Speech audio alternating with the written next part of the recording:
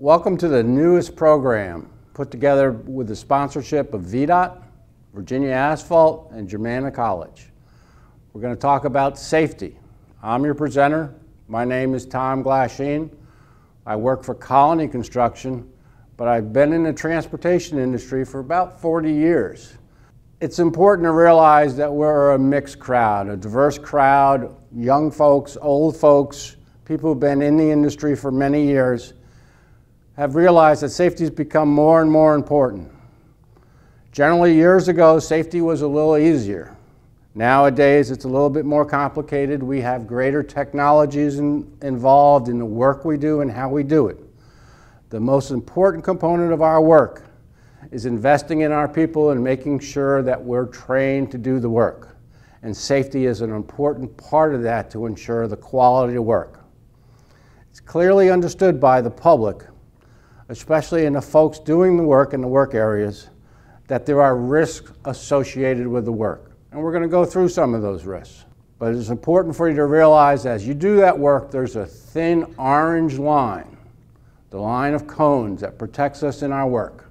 We need to make sure we're on the right side of those cones and traffic stays on the other side of the cones, and we're alert to when it's going wrong. So we can either get it corrected or get out of the way. Some definitions on safety, but it's basically controlling the hazards that are in the workplace. Knowing what can go wrong and knowing how to fix it or how to prevent it. Mitigating the risk is what safety is all about. Back in the early 1900s, unions were formed to create some protection for employees, from safety to Fair Labor Acts. In the 1970s, OSHA was created. And that began to set some building blocks for the rules and regulations that are enacted by Congress. And it comes from the experience of previous workers and the injuries and accidents that were being duplicated across industries or even within Pacific industries. So that's where the rules came from. It's not because somebody just said, let's make everybody wear hard hats. We got enough people with head traumas to create the need for wearing hard hats. Again, we're going to talk about safety and its relationship to what you do in your field work and the application of laying asphalt or chip sealing or whatever the specific activity that you're doing, how the daily routine breaks down to maintaining equipment and how to do that safely, to the different seasonal applications when we have different weather influences and that kind of stuff, to the reconditioning and rehab that usually takes place more in the off-season, or it can sometimes take place mid-season depending on the use and abuse of equipment. But we want to make sure we know and recognize those hazards and prevent those injuries.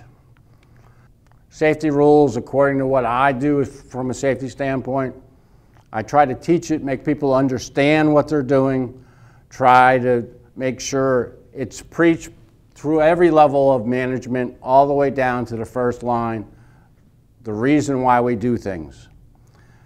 We live it, we wear it, and that also goes from managers and inspectors coming on the job site. Everybody's got their hard hats, everybody's got their vests. I try to make it fun. It's not always being the hammer or being the wall to stop it, but it's trying to encourage people to do things the right way. One of the things I've done recently in the workplace is, you know, the shade preventers you put on your hard hats, hangs off the back of your hard hats. When we first started with those, I called them redneck preventers. And as it grew, more and more people enjoyed it because it had a little nickname to it. And it works across everything.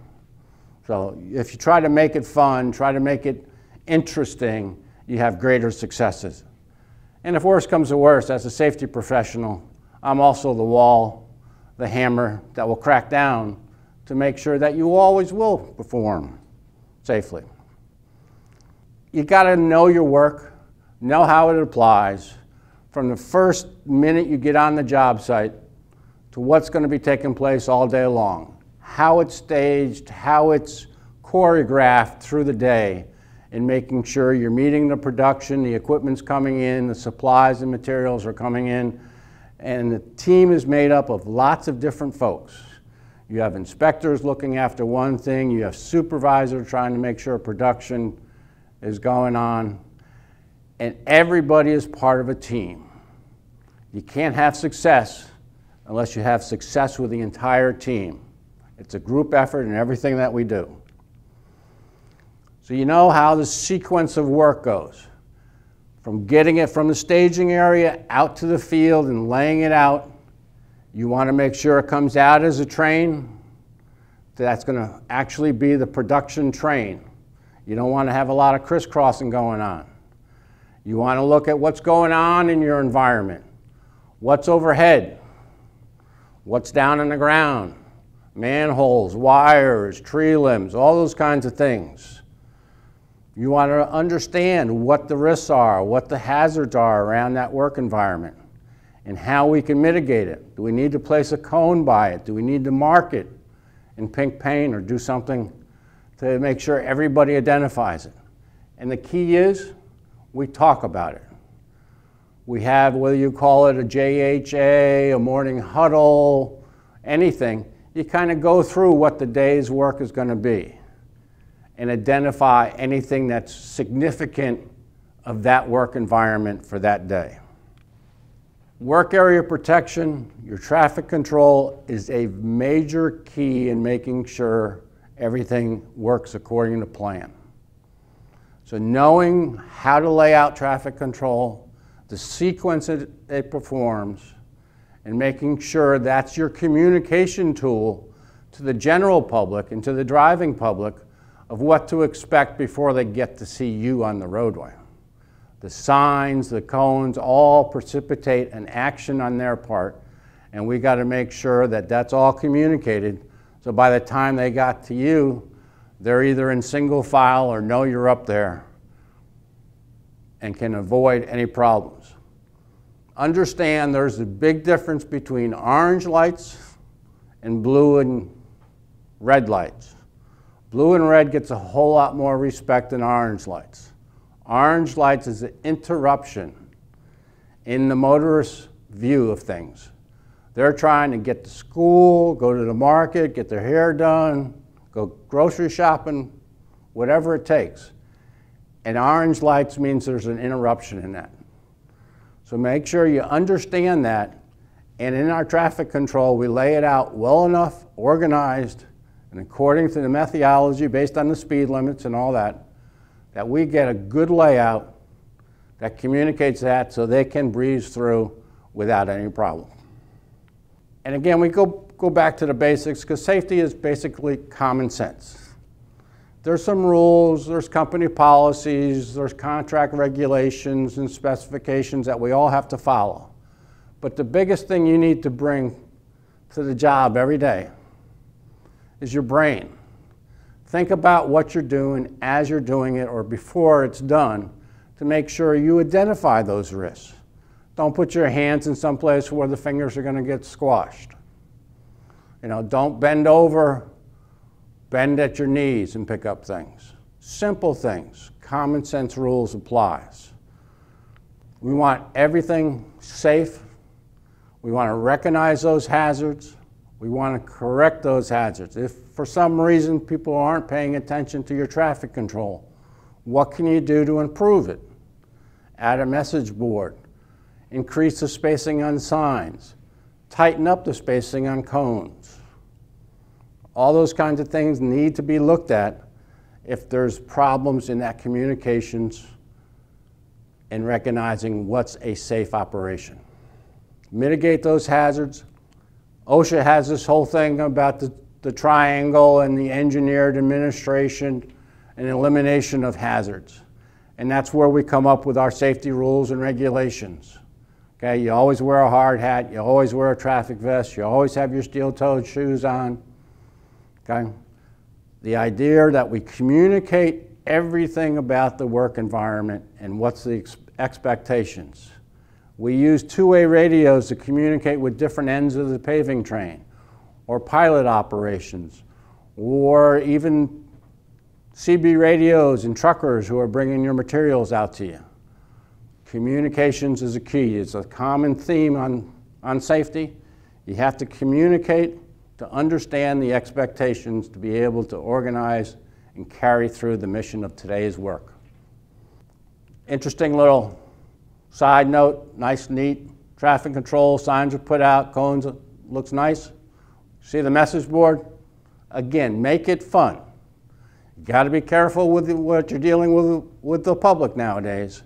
This message on a message board will probably get called into headquarters really quickly that you're making fun of your construction and the interruption of traffic. But make your work fun. And I can't stress the importance again of traffic control. There's a way to put it up, there's a way to take it down. You got to be organized about it, and you got to know what to do. You can't put the green guy out there doing traffic control. It's not unheard of to have a green guy picking up the wrong end of traffic control at the end of the day, and you're having all that traffic come down on the road right in front of you. So make sure that people are trained and understand there's a way to put it out safely, there's a way to take it down safely. Make sure you're using your crash cushions as they're supposed to be, and that you have always the professionalism to make sure that you're doing it right. Okay? And sometimes it gets repetitive. We're doing the same traffic control on the same roadway day after day after day. Remember, don't get complacent. Complacency can hurt, can kill you. Okay? Remember, our work environment is dangerous, not only in the equipment that we operate every day, but the idea that we're having these speeding bullets go by us, whether it's a 5,000-pound passenger car or an 80,000-pound truck. Okay? If we're on the interstates, they're passing us at 70 miles an hour. If they're on local roads, maybe they're slowing down a little bit. But make sure you do it right and everything performs according to design. Okay? We talk about mitigating those hazards. Again, remember where and how things have to parade out in the roadway so that they're in the right order as they come out. No sense putting the roller out before the paver. The paver should go out before the roller. Simple things, common sense, it applies. So should some other things, but here is complacency again. The rule generally is after you drop your load, you lower your bed before you move the truck. Okay? Simple things, but we take it for granted. We get in a hurry, but let's slow down. Whether you have a start card, a stop card, a focus program, any of those things, you stop, you think, you assess, you review, and you talk about what goes on. So you have repetitive actions going on, reminding you of those safety applications on what you're doing and how you're getting it done. Okay? Communications is a tool. Out there in the work environment, you got machines buzzing along. Okay? Make sure you have common hand signals that everybody's used to. You're using your radios. You get eye contact with people if you're flagging. They recognize that you're wanting them to stop. So if you don't get eye contact, move around a little bit, make them get in contact with you. And if there's something going wrong, there's the old yelling. There's whistles we can get. All kinds of different kinds of programs to make sure things don't get wrong. We even put air horns on rollers. So they're the last thing in the paving operation. If something's going wrong at the tail end, that roller operator can hit that air horn. In a moment, everybody's up looking. But you got to pay attention. Walk through each step. Make sure we're doing things right. Okay? And with anything, we need to review. Okay? You lay out traffic control.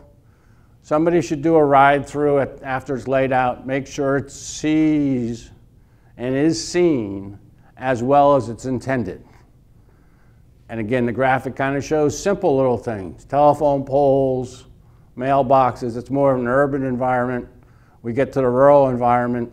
You want to make sure your curves and your hills and your tree limbs and your brush isn't blocking. So we get those final adjustments made. The latest bug is on the silica. We've done a lot of controls on silica. Most of our equipment is now silica free, if not silica minimized, okay? And this happens just to be a plant report. We partnered with Vosch when the silica rules first came out to see how our plant operations were or were not needed protection. And we put monitors on everybody working at the plant, from the guy on the ground to the guy in the loader to the guy in the box in the control room. And out of all those testing sites, they all had pumps on them. At the end of the day, we had minimum exposure to silica, which gave us the ability, unless something's going wrong in the plant, that we didn't need to wear respirators all the time. But silica is a real thing. If you've been in industry for years, you need to protect yourself. If you're coming in brand new, understand that the simplest things in life nowadays get more complicated over time. Silica doesn't hurt you today. Silica will hurt you years down the road when all of a sudden you have trouble breathing. Okay, it's one of those things that we build up tolerances for until all of a sudden it starts affecting our ability to live our life every day. There's other things in our environment, noise. Okay, you get old, you've worked in construction, you get a little bit hard of hearing. My wife swore I had a hearing problem. Sent me to have a hearing test. The hearing test proved that I didn't have a hearing problem. I had no loss of hearing. But I have this one little pitch of my wife's voice that seems to be dipped down. But I don't have a hearing problem, it's just a voice pitch. It's my joke for today, okay? But again, we talk about the simple measures.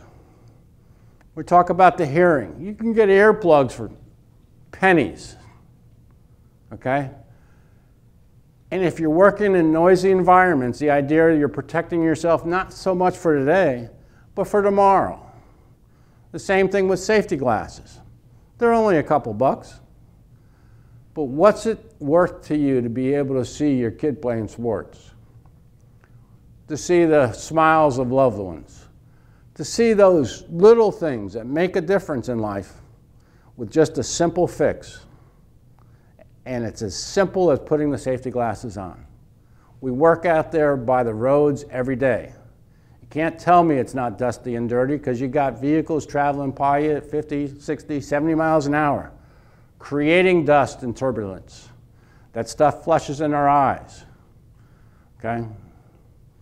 There's actually, if you want to YouTube Tony Crow in your spare time, guy had an eye accident and went blind. The importance of the message is it didn't just affect him. It affected family, it affected friends, it affected his employment opportunities, and the circle just gets wider and wider and wider because it's just not his eyes he's got lost. Now all of a sudden he has to have somebody walk with him.